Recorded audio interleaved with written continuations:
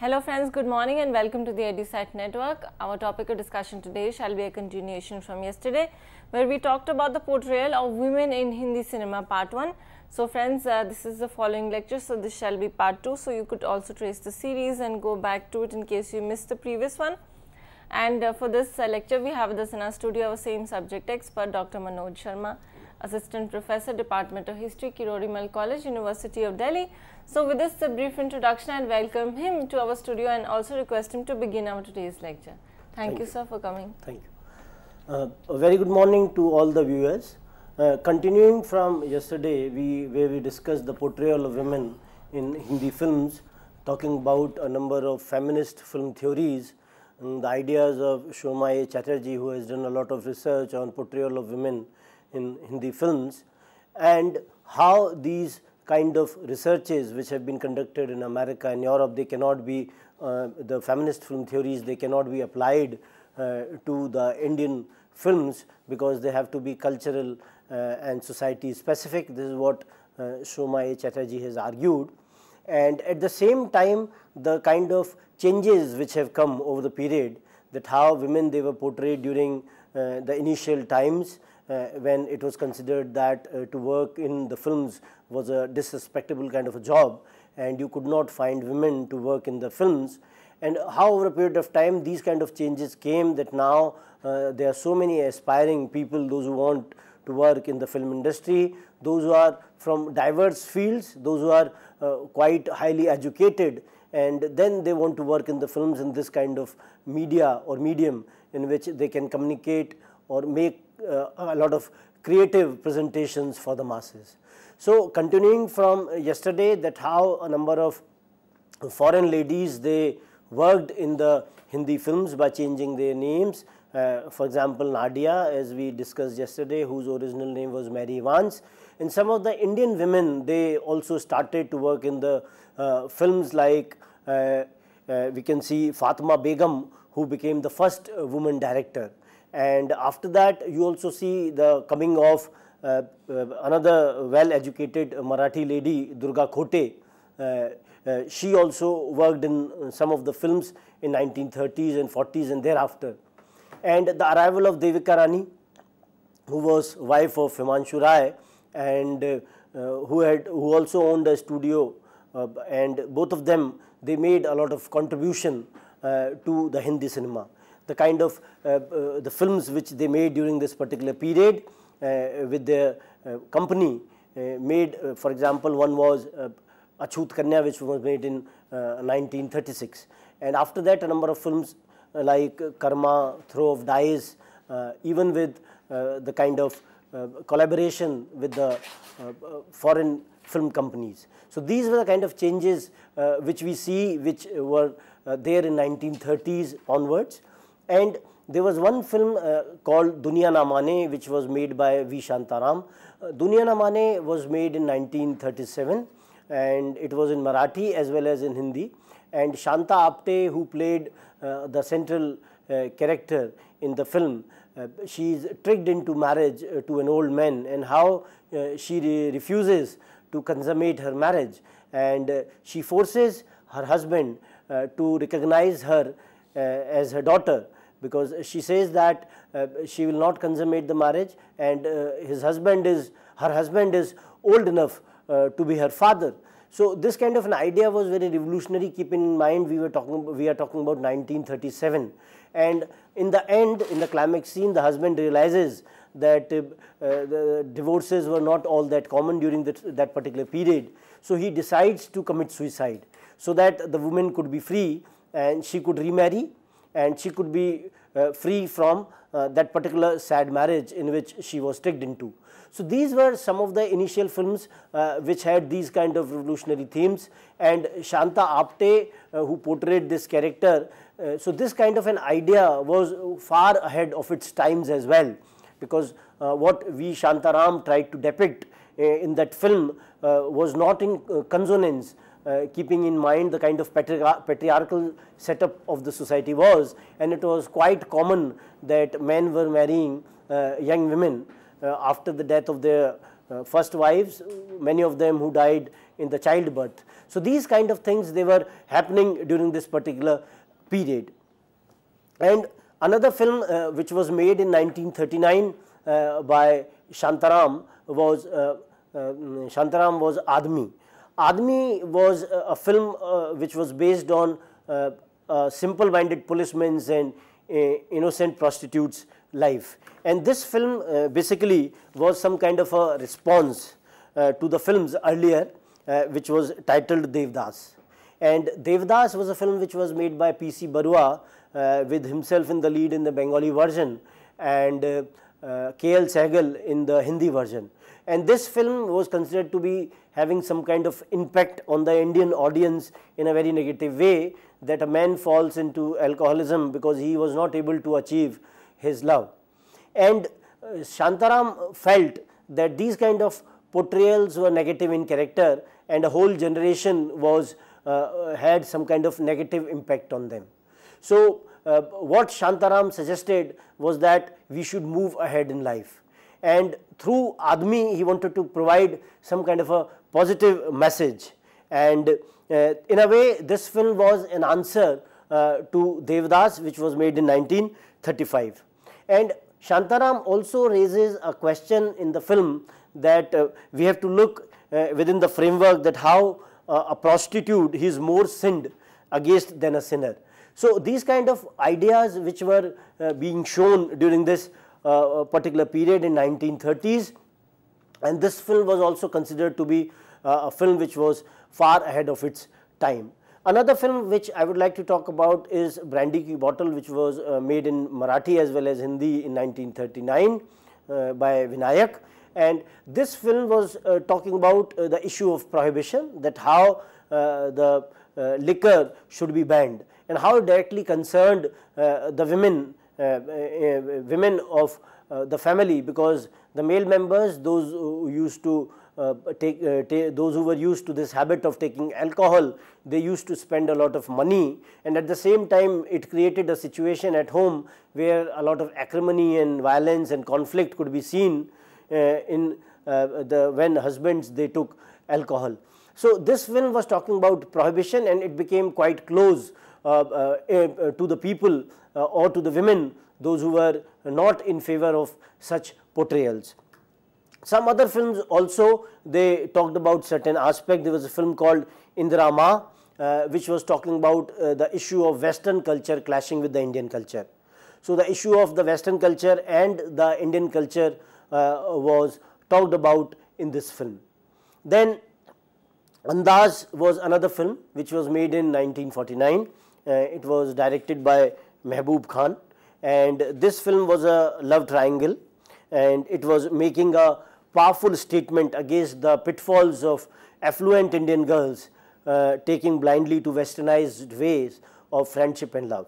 So this film Andaz, which was made in 1949, and we have had a number of love triangles later on also. So this film was talking about the affluent or the rich Indian girls, and how they are getting westernized in terms of friendship and westernized in terms of love, and how they were creating problems in their own lives, and they were having a lot of troubles. How the people or the couple, those who were involved in these kind of relationships, in all these kind of triangular relationships, they had all the problems of jealousy, and how these problems, they were reflected in their marriages. So these were some of the films which were talking about the aspects which were related to the issues of women. There was another film by the title of Dahej, which was made by V. Shantaram, and Dahej was a film which was made in 1950, and Dahej, which means dowry, was a film which tried to portray the plight of a young bride, that how she was feeling uncomfortable in a house where a lot of demands in terms of dowry were made, and the husband is unable to deal with his mother who was forcing him or the forcing the girl to bring dowry, and how the father of the bride was totally helpless in this case. And this evil of dowry is not some kind of an evil during 1950s. This kind of problem is there even now, that we hear so many cases that how women, they are being burnt, they are tortured, kind of violence or committed on them because they are not getting the kind of money which the bridegroom's families they want. And this is not true of the poorer households. It is also true of affluent rich families where such kind of demands are made. So this kind of evil is not only associated with the lower section of the society or the people, those who are poor, but even in the people, those who have a lot of money. But the question is associated with the issue of greed, and this kind of greed was reflected in this film as well. And V. Shantaram, he argues that when this kind of film was made, so he says that, I would like to quote V. Shantaram. He says that when Dahej was released in Bihar, the members of the Legislative Assembly were shocked. I don't say that they were inspired by my picture, but I think that it must have been the cause of the anti-dowry bill being passed in the Bihar Legislative Assembly. I don't say that my picture alone did it, but it happened immediately after its release when a great controversy was raised in the state. Then when the anti-dowry bill was passed in parliament here, the members took the picture and showed it to all the parliamentarians, and after a week or so they introduced the bill in parliament and it was passed. These bills help to a certain extent, but unless you create this impact in the minds of the people, it is of no use. These pictures definitely have an impact.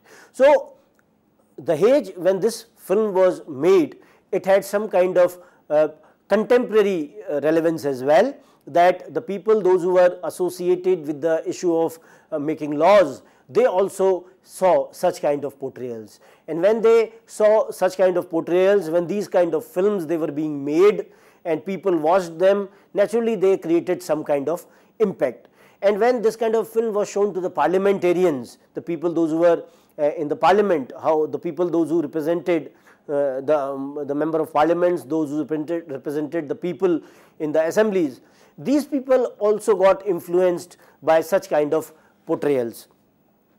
And definitely Shantaram also realized this kind of aspect, that people, those who saw such kind of portrayals must have been influenced by these kind of films which were directly connected to the issues which were prevalent in the society.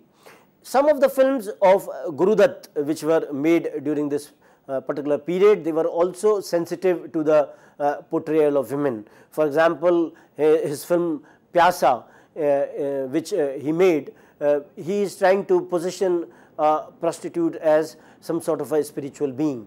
So where the society is full of greed and the female protagonist played by Mala Sinha is portrayed as some sort of a materialistic figure, the filmmaker or the director is making some sort of a plea that all kinds of human beings are there in the society, and the people, those who are rejected by the society, those who are on the margins of the society, they are not all that bad, they had much more better qualities. And this kind of juxtaposition was made within the context of two women, those who are being shown in the film. And some other films of Gurudutt like Kagaz Ke Phool, which he made, and Sahib Bibi aur Ghulam, which he made. And what we see in Sahib Bibi aur Ghulam, the portrayal of Meena Kumari in the film was that she was addicted to alcohol. So this kind of addiction to alcohol was some sort of a rebellion also. She was rebelling against the kind of norms of the society which were patriarchal in nature, and in the film she was rebelling in a way in which she is taking to alcoholism. So this is what Gurudutt wanted to portray, and this he tried to portray in a very sensitive manner. And though Meena Kumari was from an affluent family, and she was a daughter-in-law in a very affluent family, in a zamindar family, and even then the way she has been shown in the film or portrayed in the film, it is some sort of a reflection of a rebellion in the patriarchal setup of the society. And as she is shown as a childless in the film, and at the same time she questions her husband for some kind of sexual favors in that sense, and when she says it, she also she also tries to portray that on the issue of impotency of her husband. So these kind of issues which are indicative in nature were shown in some of the films which were made in 50s and 60s. So Sahib Bibi aur Ghulam was another important film during this particular period. Another film which I would like to point out is Sujata, which was made in 1959. So Sujata was a film which was dealing with the issue of a girl who has been raised in a family, and that girl was basically an untouchable, Sujata, and an untouchable girl who is brought up in a family which is an upper caste family, and how a groom, a bridegroom who has been decided upon for the daughter of the house, he chooses Sujata to be his bride. So this creates some kind of conflict within the family, and how when the mother of the house, she falls, and how she is being given donated blood by Sujata, and how this intermingling of blood takes place,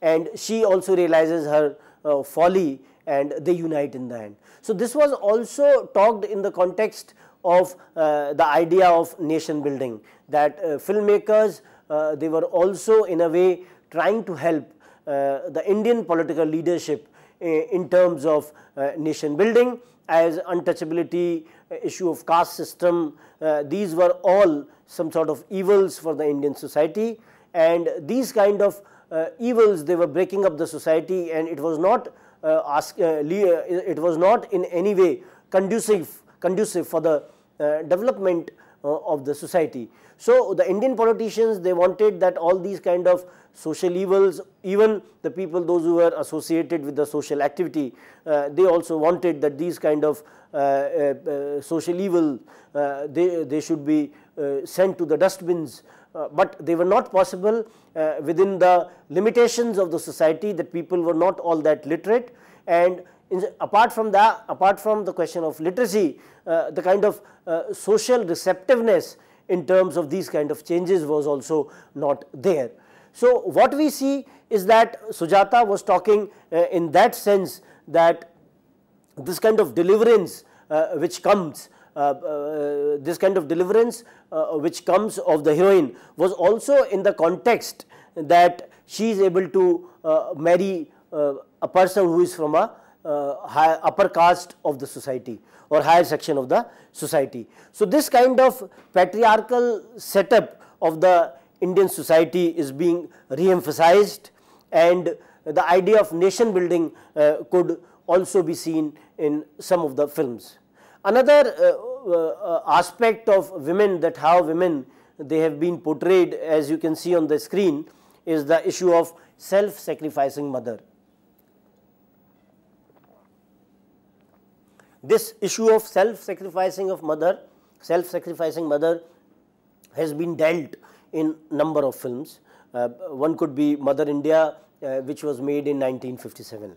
Mother India was the film which was a remake of a film which was made in 1940 by the same director, Mehboob Khan. Mehboob Khan made a film called Aurat in 1940, and again he made the film in 1957 with Nargis in the lead role. So this film tried to portray women as some sort of a Mother India in the sense that she in a way kills her own son so that she can defend the honor of the village. So this kind of saving the honor of the village by killing her own son, and this film was widely appreciated, and at the same time it was also considered to be some sort of a tool for nation building, that how a film like Mother India, where a village or a family is some sort of a depiction of a nation. So that village becomes, or that family becomes, some sort of a depiction of the nation. And her two sons, both of them, one is symbolic of good and another is symbolic of evil, because her own son is trying to kidnap a girl from the same village, and how she overcomes the kind of problems which she encountered earlier. This was shown in this particular film. Another film which I would like to point out is Aradhana, which was made in 1969. In Aradhana, Sharmila Tagore played the role of the mother, and how she became some sort of an ideal mother, that even when she comes out of the prison, she is not able, she does not want to reveal her identity. Even when she comes to know that her son, even when she comes to know that this is her son, Rajesh Khanna, who played the double role in the film, and so she also tried to portray this kind of image where she is considered to be some sort of a self-sacrificing mother. Another film called Kati Patang, which was made in 1971, and then Amar Prem, which was made in 1972. So all these kind of films, they were trying to portray an image of self-sacrificing mother in some way, which were made in 1950s to 1970s, and in later portrayals also these kind of images of women, they were being made, and at the same time there was some kind of an expectation from the people, those who were watching such kind of portrayals, that they should conform to these kind of ideals where they have to be like the screen portrayals. When they watched those kind of images, the women should conform to these kind of ideas, as the patriarchal norms of the society were quite rigid during this particular period, as we could see. One film I would like to talk about, a Bengali film with the title of Megha Dak Tara, which was made by Ritwik Ghatak. Ritwik Ghatak was associated with IPTA, Indian People's Theatres Association, the cultural wing of the CPI, and he also participated in number of plays as well.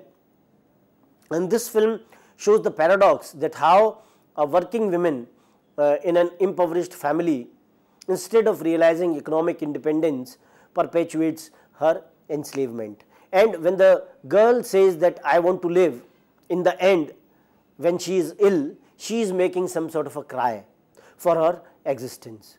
Because what happens in this film is that the portrayal is of a refugee family, those who migrate to one of the cities in India, Calcutta, and how they have very economic hardships during this particular period. And the eldest girl of the family, she does all kinds of chores so that she is able to support her family.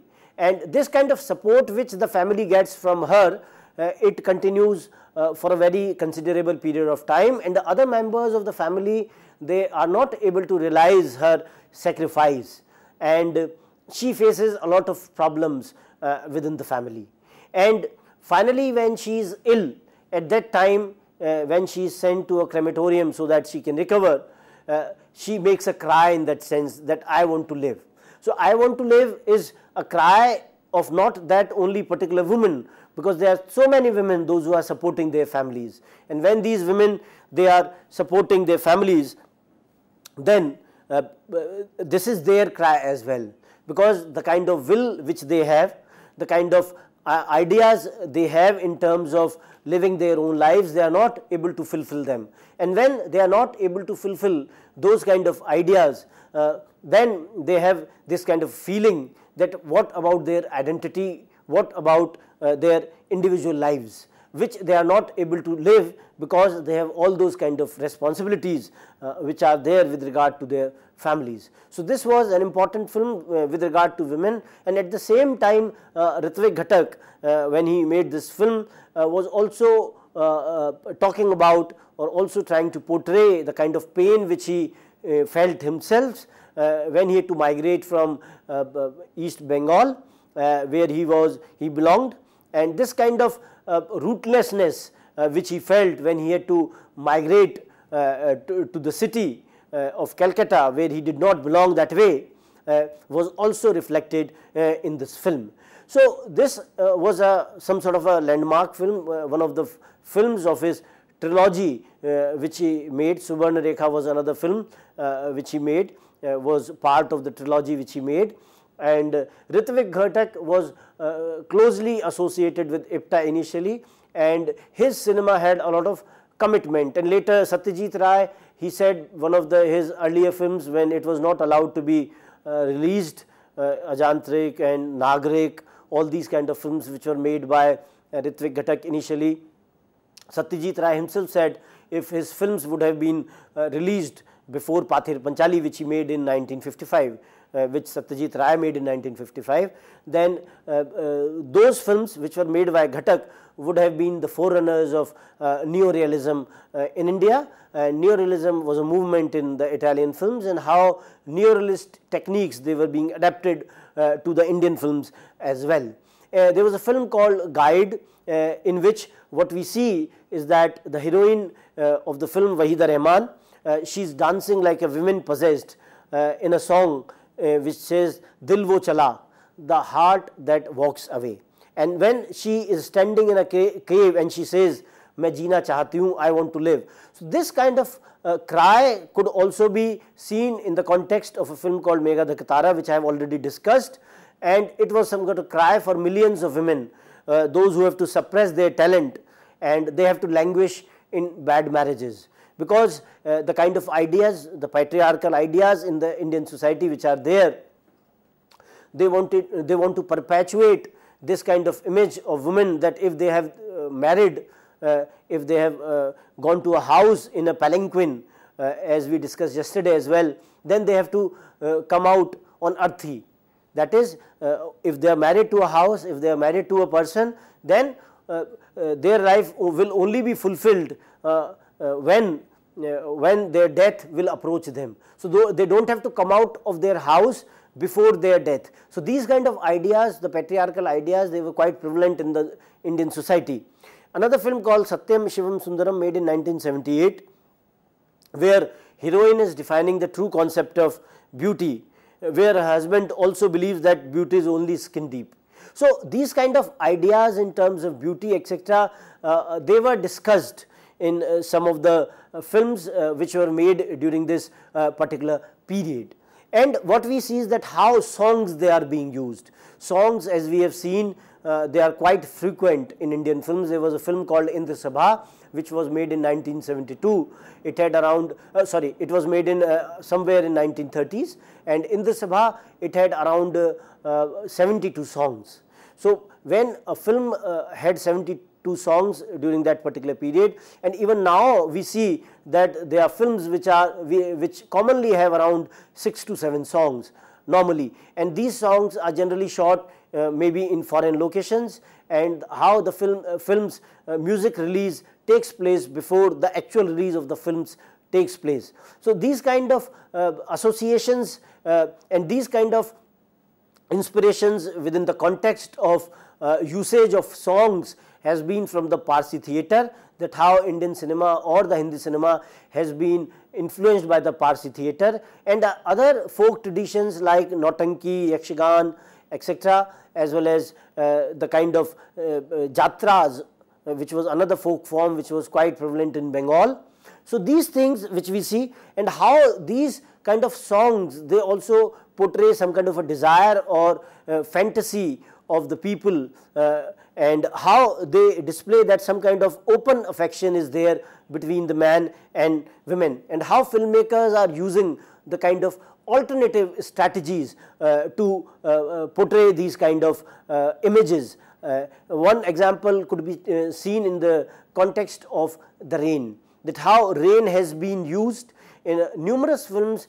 We have seen that rain has been used and to show the erotic content of the film, as well as when you see it within the cultural framework, we see that the erotic and the sexual significance or the sensual significance in Indian mythology, classical music and literature. So how rain is also associated with the issue of fertility and rebirth, and this idea of fertility and rebirth was quite associated with the issue of rain. and how even now we are so much dependent on monsoons, and without monsoons our crops will not grow, how the fertility of the crops is associated, and how the fertility of the human beings in the context of rebirth is also associated with the idea of rain. And a number of films, they tried to use rain in the context of symbolism, and at the same time the erotic and sensual content was in a way shown through the idea of rain. Some of the films like Avara, Shri 420, Satyam Shivam Sundaram, Mr. India, these were some of the films I would like to point out, in which you have a number of songs which became quite popular, and these songs, they were shot in the rain only. So how rain as a symbol in terms of in the context of using alternative strategies to portray some of the taboo subjects which could not be shown on the Indian screen were done by the filmmakers. Another important aspect which has been associated is on the issue of ban on kissing, that kissing was generally not allowed to be shown in the later films after independence, but what we see is that kissing was frequently allowed in the films which were made in the colonial times, because colonial censorship authorities were not concerned about the issue of sensuality and violence. They were more concerned about the issues of political themes or the nationalist themes on which they could have some kind of danger. So these kind of scenes in which kisses were there, for example, there was a film called A Throw of Dice, Karma, etc. in 1920s, and there was a film called by Ezra Mir in which kiss was used in every climax scenes for around 42 times. So all these kind of images, they were using such kind of technique, but in later times it was not allowed, and it was considered to be some sort of a taboo, and it was considered to be an issue which was associated with the issue of westernness, and Indian films were to be differentiated in the context of Indianness, and Indianness was not allowing these kind of images which were dealing with the issue of westernness. So some kind of contradictory attitudes, they were there with regard to kissing, and how the erotic display of female body was done in a number of scenes during this particular period, and this could be explained within the context of the ideology of the public sphere. I would like to point out a quote from Madhav Prasad, who has done a lot of research on Hindi films, and he argues that female body as a spectacle is a public representation, a show of erotic imagery for the public that does not violate the code that prohibits the representation of the private. This is because such a spectacle occurs in song and dance sequence, which are conventionally coded as contracted voyeurism, rather than an unauthorized view of a private world.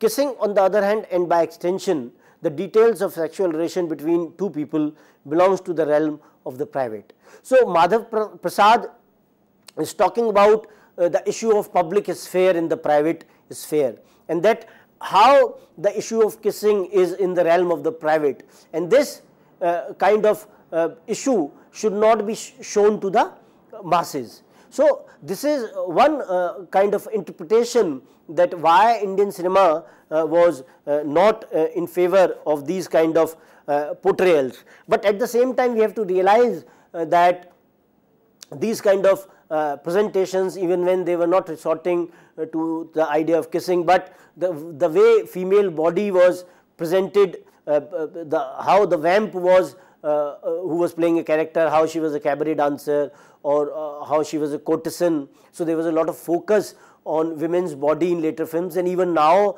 you see that the arrival of the item songs in almost each film, or there are so many films in which where female protagonists or important female actresses, they have been roped in to perform an item song, so that film becomes quite popular. One of the important film historians or feminist film historians, Laura Mulvey, she makes a point within this context, and she says that how in their traditional exhibitionist role, women are simultaneously looked at and they are displayed with their appearance coded for strong visual and erotic impact. So they can be said to connote to be looked atness, how women they have to be looked at, and women they have portrayed, the way women they have been portrayed, they function on 3 levels: the original gaze of the camera, then erotic object for the characters within the story, that how the people, those who are within the film, they view that female character, and erotic object for the audience, those who are watching the films in the cinema hall. So, this kind of idea is associated with the issue of male gaze, and this male gaze was always dominantly and significantly placed in the film. So, what we see is that the issue of male gaze was important, and how women they were trying to cater to the issue of male gaze, and this kind of idea of male gaze was central to the film, and it could be seen in the kind of portrayals in the later times as well. In 1960s and 70s, the kind of the arrival of certain heroines like Mumtaz, Sadhana, etc., Asha Parekh, etc., and when these kind of leading ladies of the films, how they came, and the kind of dresses, the tight salwar kameezes which they were wearing, the kind of false eyelashes which they had, and the kind of song and dance sequences in which they were participating. So, this kind of changes which came in the fashions and the styles, that was also very important during this particular period. And what we see is that all these kind of images, they were quite stereotypical in nature, and all kinds of changes within the theme and the content, they were not all that impressive within the context of portrayal of women, as we see during the later times when with the arrival of the parallel cinema. In some of the films in 1970s, we see that there was a film called Mehboob Ki Mehndi, Pakiza, which was made in 1971 by Kamal Amrohi. These were all some of the films which were associated with the courtesan films. The courtesan films, Umrao Jaan was another film which was made in 1981 by Muzaffar Ali, and these courtesan films, their focus was also on women's chastity and all kind of conformity in the context that a courtesan was from a good family, and the circumstances forced her in this kind of profession. So, all this kind of stereotyping was carried on. So, what we find is that this kind of stereotyping became quite frequent in almost all the courtesan films which were made during in 1970s and 80s, and the films, even when they were making some kind of break, finally they were making some kind of conforming to the social ideals. At the same time, the patriarchal values of the society, they were also safeguarded even in these films. When you see the case of Pakiza, when you see the case of Umrao Jaan, or the case of Mehboob Ki Mehndi, in almost all these kind of films, the female lead generally is from a good background, and how she has been forced by the circumstances and how her chastity has been maintained, all these kind of ideas could be seen in almost all these films. Some of the new wave directors, new wave cinema or the Nouvelle Vague was some kind of a film wave or the new wave which came in the films in France in 1960s. Filmmakers like Godard, they were associated with the new wave. So, within that context, some of the films were in India were also made, and filmmakers like Mani Kaul and Kumar Sahani, they were also associated with the new wave cinema of late 60s and 70s. And when these people they made such kind of portrayals which were associated with the new wave, they tried to portray images in a realistic way, and at the same time the portrayal of the women was comparatively much more realistic. in these kind of images which were made by the new wave film directors. And this movement later faded in 1970s, but it made an important contribution, and some of the middle cinema which was made later, and some of the film heroines, those who got associated with this middle cinema like Shabana Azmi and Smita Patil, they became quite popular. And when you see the mainstream cinema, even in the mainstream cinema, Jaya Bahaduri, Shabana Azmi also acted in some of the mainstream films, and even Smita Patil in Namak Halal, which was a mainstream film in which she acted and did a lot of justice, though she died at a very young age of 31, but the kind of mark which Smita Patil left in her film career within the context of playing various characters is quite remarkable.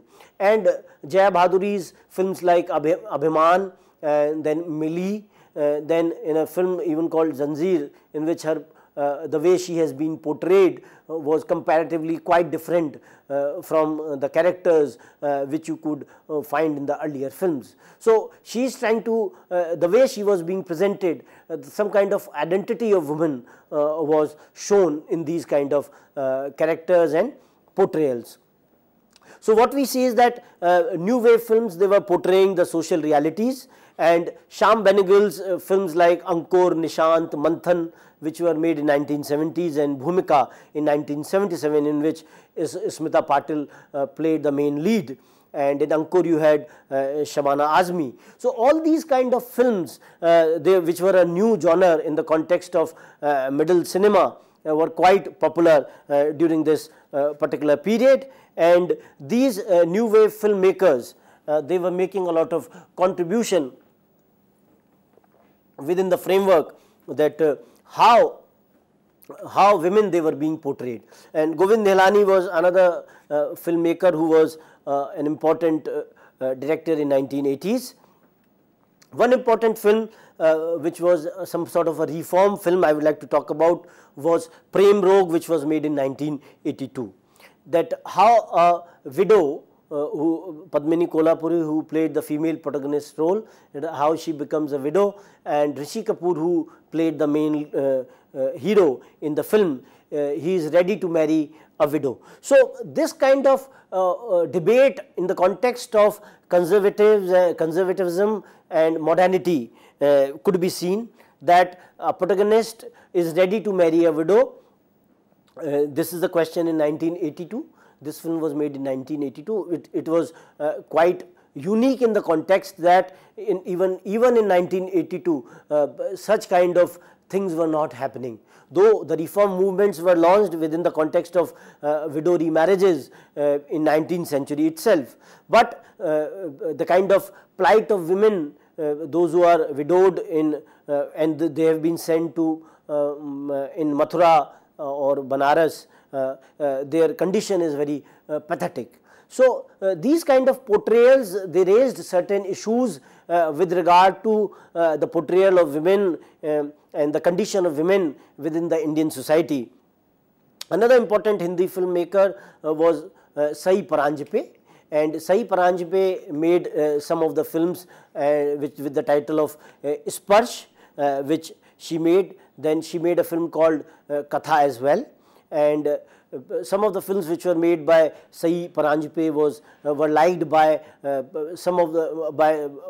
large audience within the Hindi film fraternity. And new wave also affected some of the films which were mainstream in nature.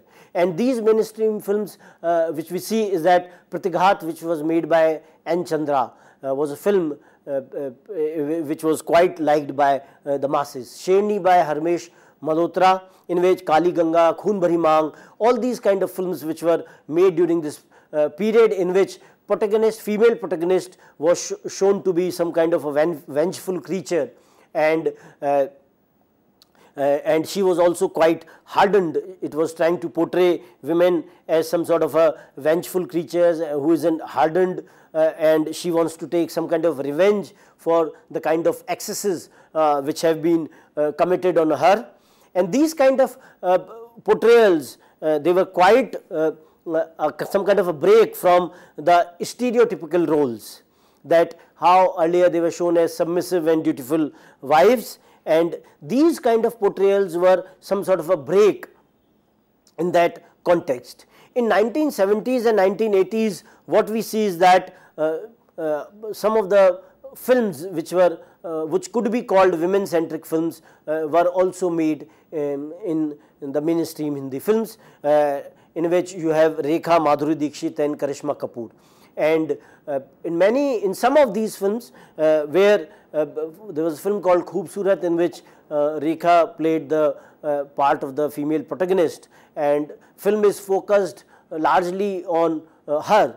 But even in the end, she has to conform to the kind of patriarchal traditions that a woman has to take some kind of responsibility within the household, and she cannot be only associated with fun and frolic, but she has to be a responsible member of the family. And finally, when the film ends, the kind of image of a responsible woman she conforms to. So in the end, this kind of conformity was shown, though the question was raised within some of the mainstream Hindi films. And Madhuri Dixit initially, who took part in a number of films, who became heroine in a number of films which were associated with usual song and dance phenomena, but she also made some kind of appearances in some sort of a meaningful and purposeful cinema in a film called Mrityu Dand. And in Mrityu Dand, she makes a lot of effort in the context that the portrayal was very, very authentic, realistic and forceful, and it had a lot of some sort of an impact for the future generation as well, that in the mainstream cinema you find some of the films which were associated or impact or had some kind of influence of these ladies, those who were, or the film heroines, those who were associated with this kind of cinema. Then another important actress who has made some kind of contribution is Tabbu, who has played an important character, who has played important characters in a number of films, be it Astitwa, in which she has made a strong mark, as well as what we see is that the balance of glamour as well as the kind of serious acting which could be found in Tabbu was quite remarkable. And in many of her films, for example Chini Kam, in which she was there, then Virasat, Chandni Bar, the kind of portrayals which have been done, they have been quite authentic in nature. And another film called Makbul and Heather, for which she got awards also, she has been able to justify her character. She is not a female protagonist who is there for the sake that a female protagonist is required, but she is into the skin of the character, and this is how her portrayals are all very authentic in nature in the films which we have discussed. And at the same time, her portrayals are the kind of characterizations which have been done are also keeping the kind of acting potential which she has. So all these films, they also made some kind of important contributions to the Hindi cinema. One film which I would like to talk about is Deepa Mehta's Fire. It created some sort of a public outrage when this was released, because women, they were shown in non-conforming roles within the context of the patriarchal setup of the society. And this film was talking about women's rights, preferences and the issue of women's sexuality. So the question of women's will or woman's will became quite important in this film. And Deepa Mehta not only made this film, she also made a film called Water, she also made a film called Earth, 1947 Earth, which was based on the theme of partition. So her characters which are shown in the film, they have their own individuality, and even if their roles are for a very limited period of time, the kind of portrayals of women in her films they have some sense of purpose. In all the three films, some sort of a trilogy, Earth, Water and Fire, which Deepa Mehta has made. Then what we see in 1990s is some of the films which were made for the NRI audience, like Dilwale Dulhaniya Le Jayenge, Kuch Kuch Hota Hai, Kal Ho Na Ho, and Kabhi Khushi Kabhi Gum. All these kind of films which were made in 90s and 2000, and these films, how they were made for the NRI audience, and how they were all in some way sugar coated for the diaspora audience. And in these kind of portrayals also, women, they are generally shown in the context that how they have to conform to the Indian traditions, and these kind of Indian traditions, they have been time and again given to them through the patriarchal setup of the society.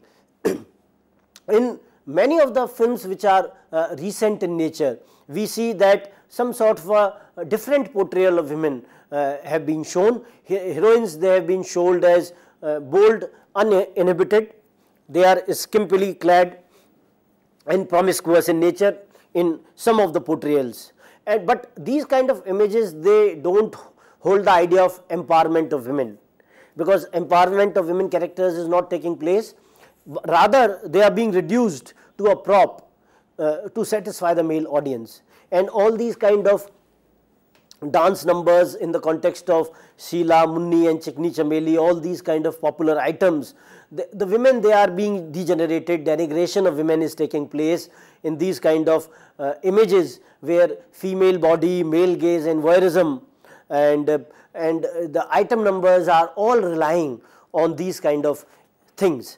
So these kind of images, they should not be they should not lead, or they will not lead to the empowerment of women. And women, they should portray those kind of characters in which they will have some kind of empowerment, where they are able to show their acting skills, where they are able to portray some kind of purposeful character in the film.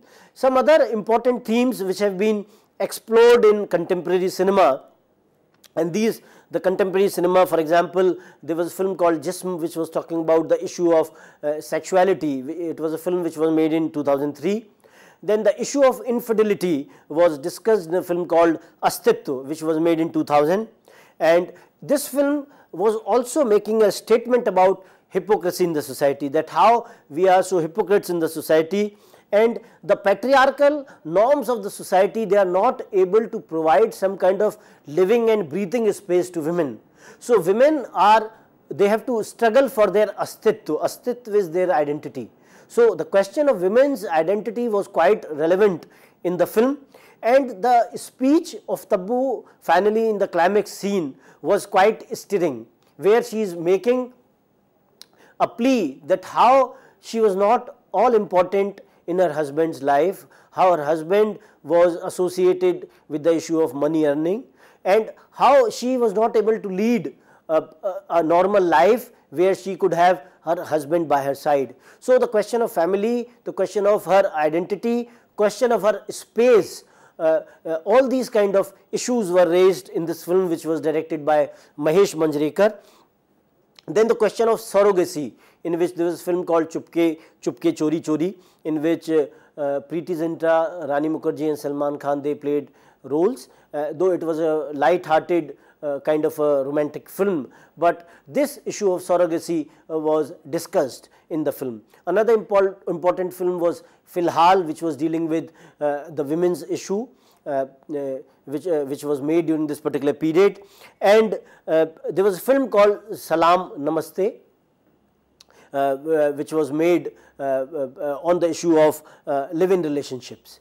And another film in 2007 with the title of Chak De. Chak De was a film which was dealing with the issues of women's lives, that how the women, those who are the central characters, those who are the part of the hockey team, and how they have to fight within their own families, how they have their own challenges in their lives. Some of them, they are from a very rural and a poor background. Some of them are from rich and affluent backgrounds, but each of them, they have their own challenges in their lives, and how they want to come out of their challenges, and they also achieve some kind of fame when they are able to defeat their challenges and they are able to carve out an identity of their own. Madhur Bhandarkar is one filmmaker who has made certain films which are not conforming to the social norms, and some of the films like Chandni Bar, Satta, Corporate, Fashion, Heroine, these are some of the films which have been made by Madhur Bhandarkar. And in all these kind of films which have been made by Madhur Bhandarkar, female characters are quite empowered, and they are trying to show some kind of identity for the female characters. And he is trying to come out of the stereotypes which are there in the Indian society.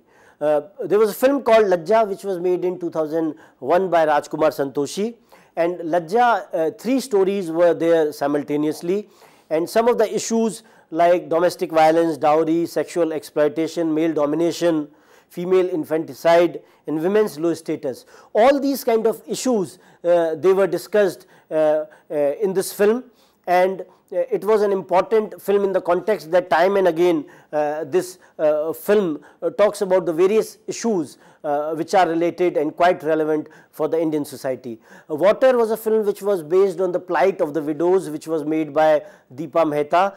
All kinds of protests they broke out when water was being shot, and it was not allowed to be shot in Banaras, and the plight of widows, those who are living in Banaras and Mathura, and this film was later shot in Canada. So these kind of films, they were dealing with the issues of hypocrisy of the society. Another film which I would like to talk about was Babul, and Babul was also dealing with the issue of widow remarriage and how conservative elements in the film they were dealing with this kind of issue. They were not ready, or they were not in favor of widow remarriages.